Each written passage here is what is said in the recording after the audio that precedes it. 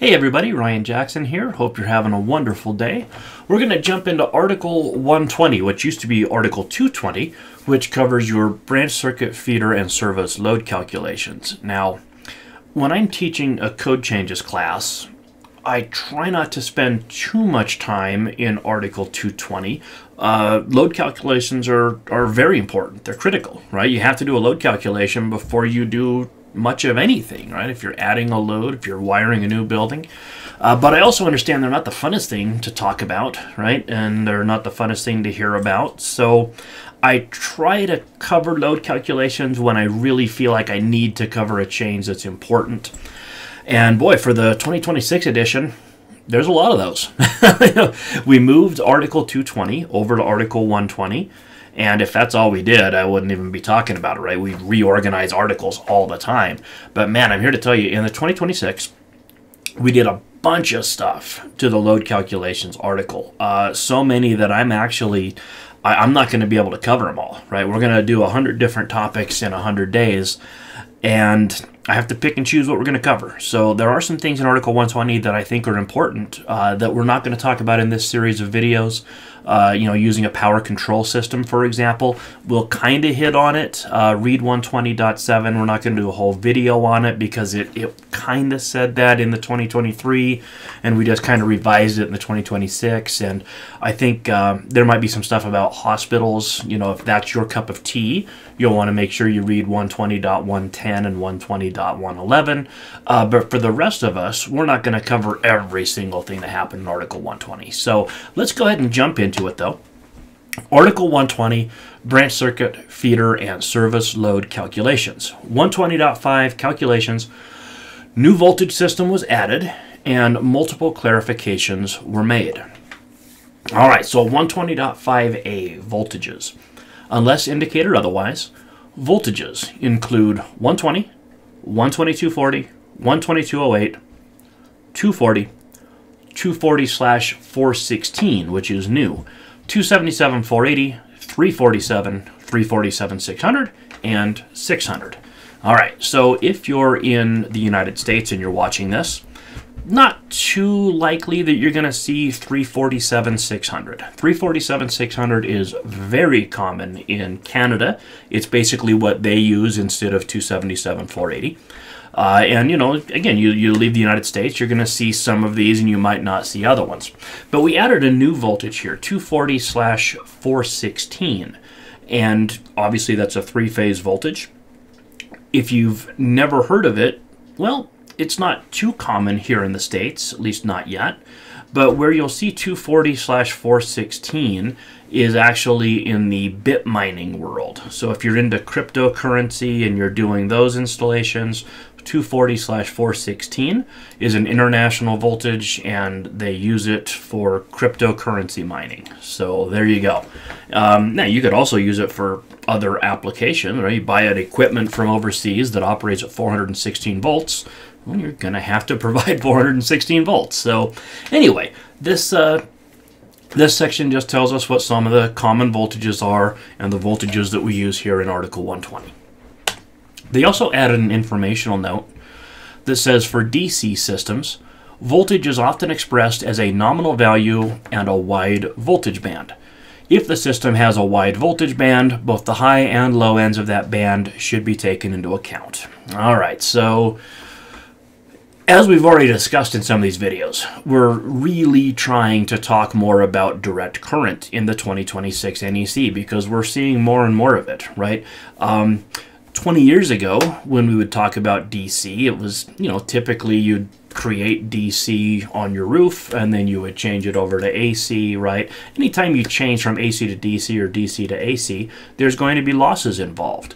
So if you're going to have DC at your building because you've got an energy storage system or, photovoltaic or what have you, why change it to AC and then change it back to DC for powering up LED lights?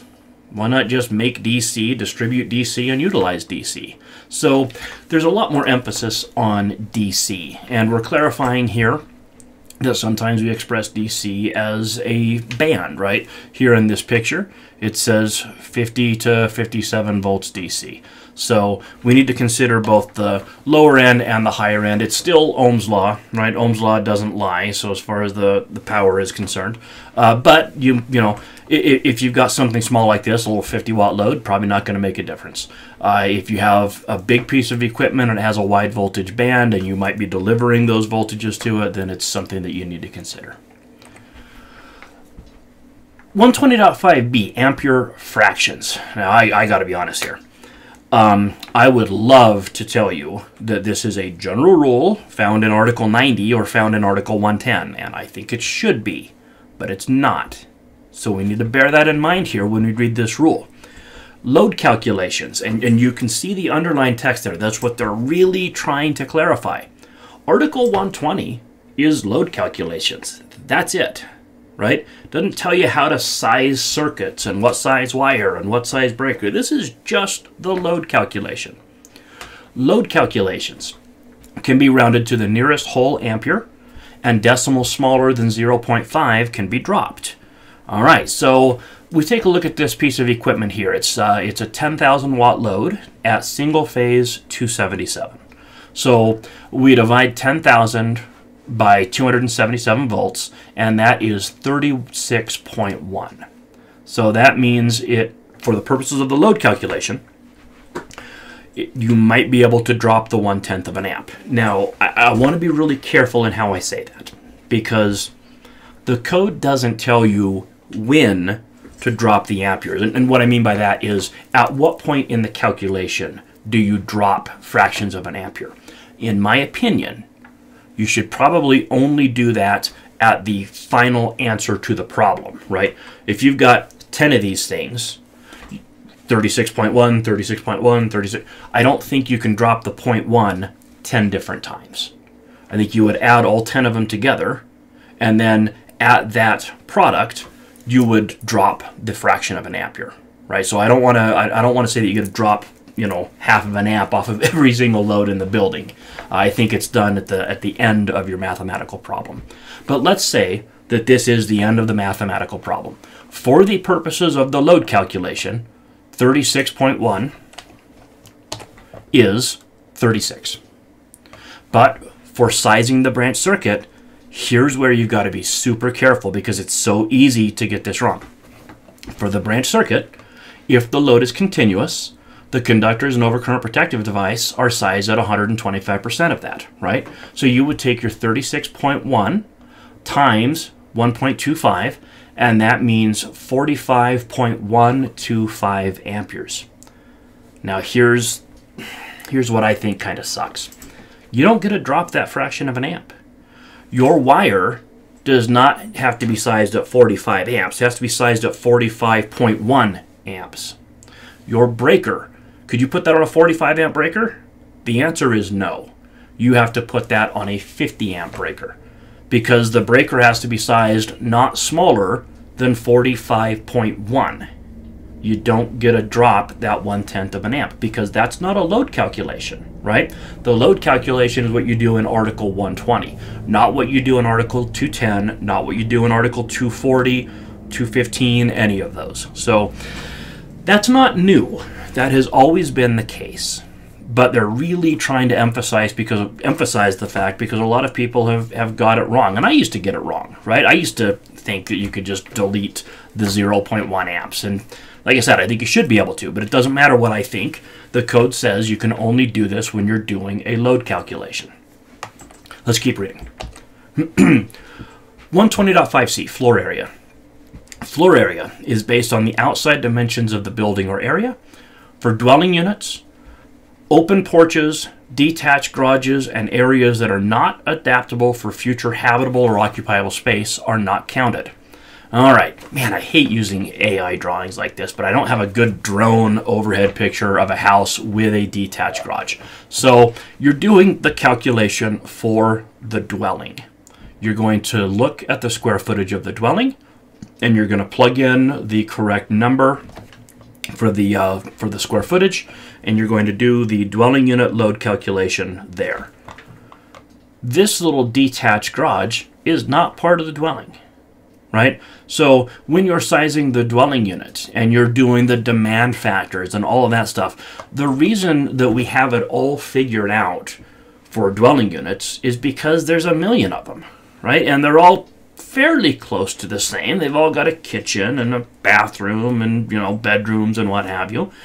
But when you start throwing things like detached garages into the mix, we don't know what you're doing with your detached garage.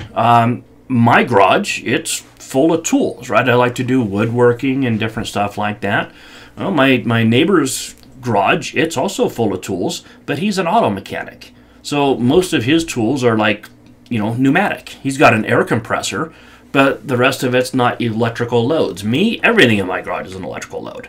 Someone else, they may use their garage for storage, and they don't have any electrical load in there, right? So we don't count the detached garage as part of the dwelling unit because it's not part of the dwelling unit, right? We don't count open porches. So looking at this picture, I do not need to count the area underneath that covered porch, right? I do not count the detached garage. And I do not count areas that are not adaptable for future habitable or occupiable space. If this house has a basement, you count the basement, even if it's unfinished, because it could be finished in the future and turned into habitable or occupiable space. What you do not count would be a crawl space. You can't turn a crawl space into habitable space, right? 3-foot ceiling or something. So you count unfinished basements, you don't count crawl spaces. You count attached garages, you don't count detached garages. By the way, counting the attached garage, new to the 2023 NEC. 120.5D, DC loads. As I mentioned before, we're talking more and more about DC. Now, this picture is so beautiful, you think it's a drawing from AI. This is actually my friend Bob up in New Hampshire. He did this solar installation. He put his drone up in the air and took this picture. What an amazing picture of a New England autumn. You know, all the different colors of the trees and everything. But anyway, I digress here. I get hypnotized by the changing colors of the trees. For DC equipment, watts and voltamperes are considered the same. Yeah, because there is no real and apparent power like there is in AC for DC. With DC, you know, power factor is unity, right? There's no there's nothing to get out of phase with, right? With DC. So with DC, watts and VA are considered one and the same, and I think that was probably the way we calculated it. I mean, how else would you calculate it? But the code didn't say that. They also added a section here, and I think this is great. Continuous loads do not need to be calculated at 125% for load calculations in Article 120. Now, again, that has always been the case as well, but enough people get this wrong that they wanted to add it specifically into the code. We did the example a minute ago, right, with the 10,000 watt 277 volt load, and I said you got to size that at 125% for the wire, 125% for the breaker. Well, those rules are found in 210.19 for the wire and 210.20 for the breaker, right? And if it was a feeder, it would be 215.2 and 215.3. So the 125% continuous load, search for that in Article 120. Search the term continuous load. We don't really get into continuous loads because whether the load is on for 3 hours, 3 minutes, or 3 months, it doesn't change what the load truly is. Okay? If this electric vehicle supply equipment, let's say that pulls 48 amps. Well, that's the load. It pulls 48 amps. When I'm doing the load calculation, it's 48 amps. Now, we'll talk more about electric vehicles and how we do the load calculations a little bit later, but the reality of it is, whatever the load is, that is the load when it comes to the load calculation. The 125% for continuous loads, why do we do that? Well, we do that because of how we test equipment, right? How we test circuit breakers mainly. Circuit breakers, generally speaking, are not really designed for continuous operation at 100% of their rating. In other words, if I have a 40 amp breaker, I really shouldn't put 40 amps on it for 3 consecutive hours or longer. It will probably trip. So if you have a continuous load, you have to size the continuous load at 125%. That way your breaker is going to be bigger and it won't trip. But none of that has to do with the load calculation. The load calculation, you use the actual load, not the load times 125%. All right, so continuous loads do not need to be calculated at 125% when you're doing the load calculations in Article 120. Very, very common misunderstanding of the code. They also add an informational note here that says multiplying loads by 125% could be needed for reasons other than continuous loading. A motor, right? The motor needs to start. So you might have to size the wires at 125% and different things, right? So sometimes we do have to size things at 125%. That's not necessarily for continuous loading. The conductors and overcurrent protective device typically are sized at 125% for continuous load, but the load itself does not change. So when we do a load calculation, we use the real load, right? Now, of course, when we're doing things like lighting calculations, we have to look at the square footage, right, and do the load calculations that way. When we're sizing the branch circuits, we go to 120, I'm already saying 220, 120.14, A through K, if I'm not mistaken, and it gives you the specific things. Here's a pop quiz for you guys. Here are a bunch of lamp holders. I counted them earlier. There's 26 of them, all in the same circuit. Now, this is at a coffee shop in New Orleans that I stopped at. It was a great coffee. The people there were fantastic. I had a, what are those things called in New Orleans? The little, what do they call the doughy biscuit kind of things with all the powdered sugar? God, they're good. Beignets, I think. But anyway, 26 lamp holders. Those are not what we call heavy-duty lamp holders. Heavy-duty lamp holders are typically a mogul base, right, like you'd see for a metal halide lamp. So those are not heavy-duty lamp holders.